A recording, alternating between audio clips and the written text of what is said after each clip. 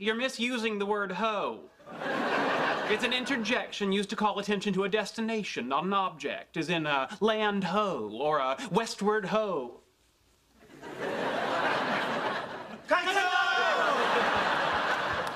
Hey, guys, what you doing? Going out to discover electricity? If you're referring to the work of Benjamin Franklin, he did not discover electricity. He merely used a kite to determine that lightning consists of electricity. He also invented the Franklin stove, bifocals, and the flexible urinary catheter. Kites ho. Hey, Sheldon, what are you doing here? This is a restaurant. It's lunchtime. I would think as a waitress you'd be familiar with the paradigm. Is Leonard coming? No, I believe Leonard is waiting for you to come crawling back to him and apologize. Well, that's not gonna happen. I assume that would be your attitude, hence my true purpose in coming here. Which is? I want you to crawl back to him and apologize. I'm busy. Excuse me, miss, I'd like to order lunch.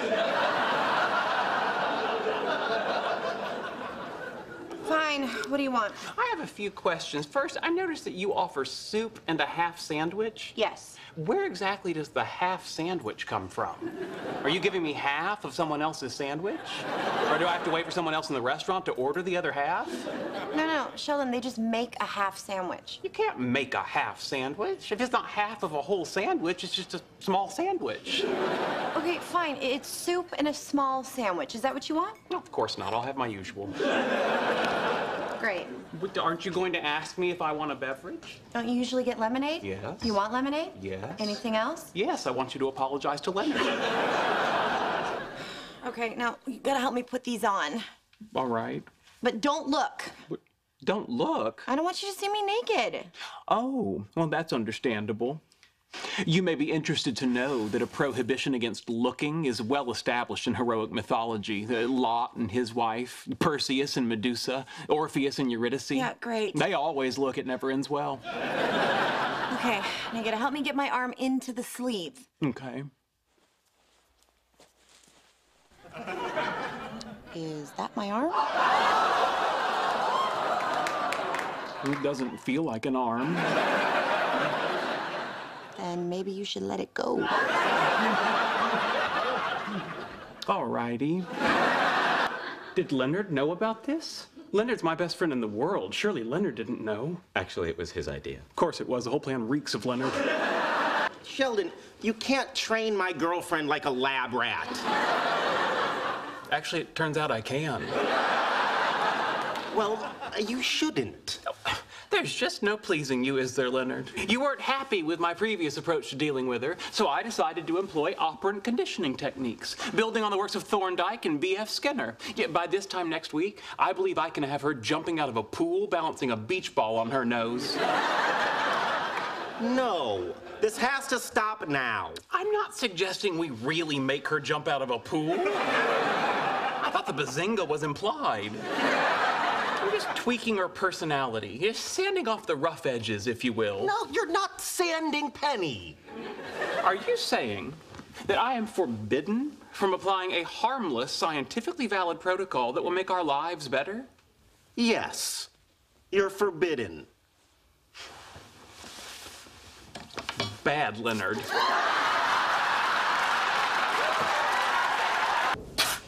Hold. What? Explain your sneeze. I'm sorry? Do you have allergies? No, Is there too much pepper on your salad? I don't put pepper on salads. I've heard enough. Sit over there. Come on, I don't want to sit by myself. That's what Typhoid Mary said, and clearly her friends buckled. Guys, help me. Sheldon, come on. Yeah, it's just one sneeze. You're on your own. See you, buddy. You're looking for a job. A menial job. Like yours. Why, thank you for noticing. I'm Menial Employee of the Month. Do you have a particular field in mind?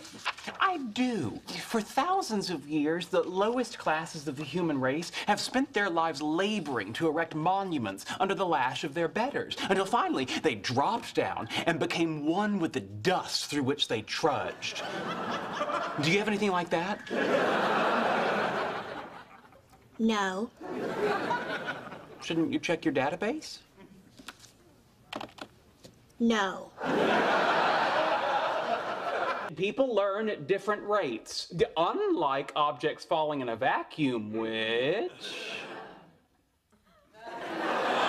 MA equals MG... Squared? No. Aristotle? No. 5? Oh. Oh, then I don't know. Why are you crying? Because I'm stupid. Well, that's no reason to cry. One cries because one is sad. For example, I cry because others are stupid and it makes me sad. Okay, look, can we just please forget about all this extra stuff and can you just tell me what Leonard does? All right. Leonard is attempting to learn why subatomic particles move the way they do. Really? That's it? Well, that doesn't sound so complicated. It's not. That's why Leonard does it. Sheldon?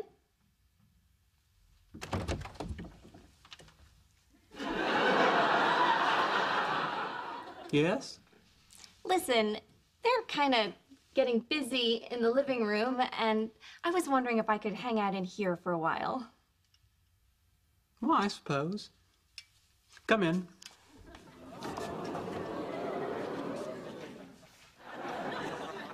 I'll sleep in Leonard's room. Good night.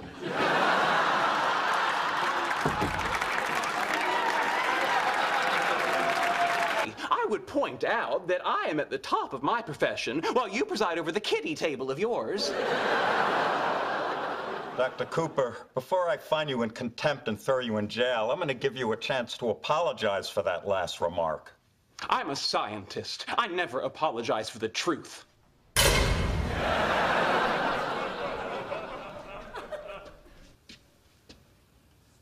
That's my spot.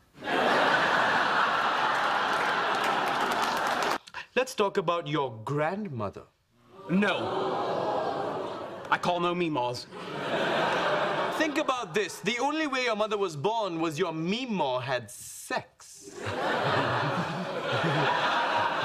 I don't want to hear this. Then let go of the ring and walk away. Never. All right, I'll bet your Meemaw didn't just have sex to have your mother. I bet she had sex because she liked it. Stop it! Yeah, Meemaw did the nasty. I said stop it! We're getting to him. Waterfalls! What? Waterfalls, crashing waves, babbling brooks. What are you doing? Subliminal messaging. I'm going to make you want to pee. Dripping faucets, leaky gutter, peeing. It's not working, dude. Oh, it's working all right. I have to pee. Then let go of the ring and go. Well, actually, I wouldn't mind going too. Fine, on the count of 3. 1, 2... Wait, just to clarify, when you get to 3, do we stand up or do we pee? We stand up. Excellent choice. So, what do you say, Sheldon? Are we your X-Men? No, the X-Men were named for the X in Charles Xavier. Since I am Sheldon Cooper, you will be my C-Men.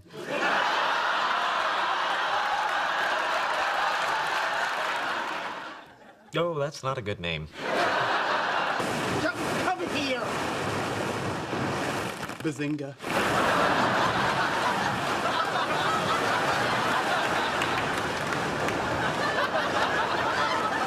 Bazinga. Bazinga.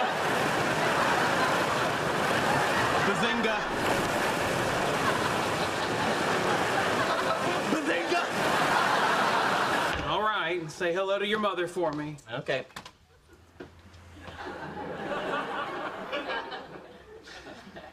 What? Said you were going for a walk. I didn't say outside. So what, you're just gonna walk up and down the stairs? No, of course not. That would be odd and suspicious behavior. Here, Freckles. Here, boy. Which way are you going? Which way are you going? I parked my scooter down the block. I'm going the other way. Bye. Bye. Actually, I'm this way. One question. How can you be sure it won't blow up? The laser? The moon. See, now this is a man for Penny. That's a great question, Zach. No, it's not. Sheldon, play nice. Well, it's not a great question. How could somebody possibly think we're going to blow up the moon? That's a great question. Sorry, boys. Say hi to your mother when she picks you up. Or I could just tell her later tonight. And the next morning, when he woke up, he rolled over and realized, dun, dun, dun. She was his cousin.